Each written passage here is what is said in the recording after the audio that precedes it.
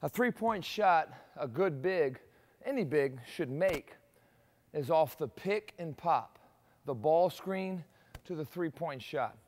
So we've already reviewed this. If I drive here, big H is popping. If he didn't have a shot, I got to spread out. So he comes, gives it to me.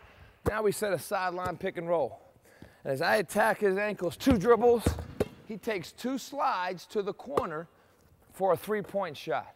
Let's look at it in a drill.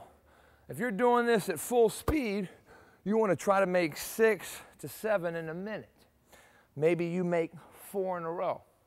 If you're just shooting it for quality, you really want to make 6 to 7 out of 10 from three-point land, which will equate to 40 to 50% in the game with defense. Let's get after it, Baker speed.